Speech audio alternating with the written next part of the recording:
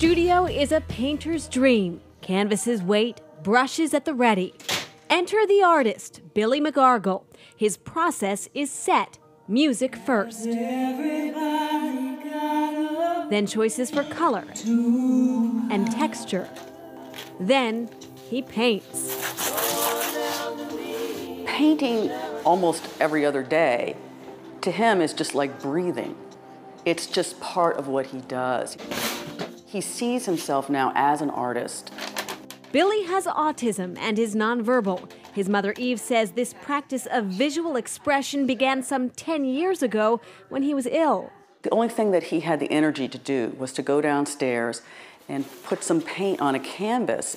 And I felt that he was trying to express that he had a spirit that was ongoing even though he was so sick. And so I just picked up on his cues. She created this system to allow Billy to be as independent as possible. The results are stunning, and yes, for sale. So we work as the art broker, curate the top artwork, and then sell it. Boston company Artlifting represents 115 artists in 19 states, some with disabilities, some struggling with homelessness.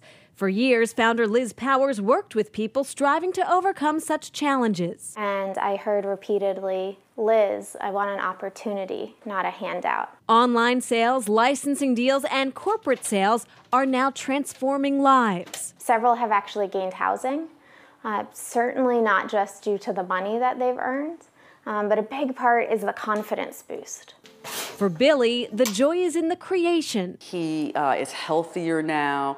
His movements are stronger, bigger, wider, broader, more dynamic. He does speak through each composition. Those pop and the coppers. Sharing a message that demands attention. I think it's time for us to change how we look at individuals with autism who are nonverbal or low verbal, and think of them as communicators. He has many gifts and plenty to say. He sure does. Artlifting started 3 years ago. They've closed over 70 corporate deals for their artists with companies like Google, Microsoft, and Staples. They are a for-profit company. Powers explaining instead of focusing on things like grant writing, they can focus on marketing their artists.